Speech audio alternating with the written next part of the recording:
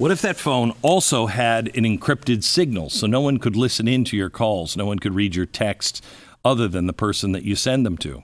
That kind of phone exists. It usually is in the military, and members of the Senate use it for encrypted, secure calls.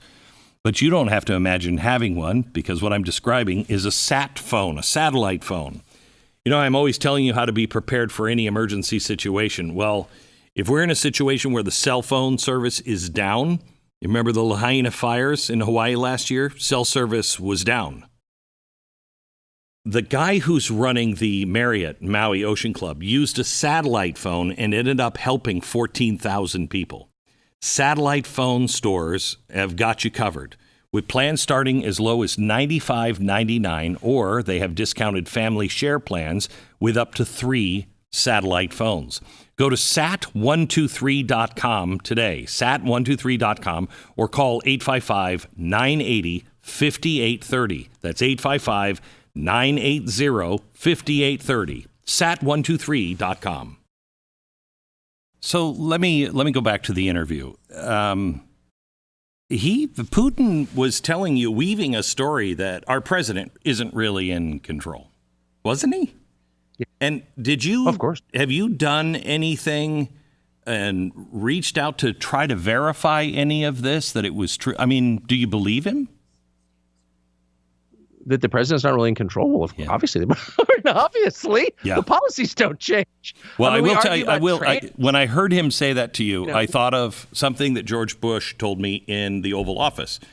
I was asking about the policies and how they were going to change, and he said, Glenn, and then he tried to make me feel good by saying this, Glenn, don't worry. Whoever sits behind this desk in that chair is going to have the same advice given by the same advisors, and they'll realize the president's hands are tied. I walked out of that room horrified. Then why do we even have elections? Yeah, I of course, I couldn't agree more. And I mean, look, they haven't released the JFK files over 60 years later. I know. Okay, no president. That's just one. We have over 1 billion classified documents. So it's not a democracy in the sense that they told us it was.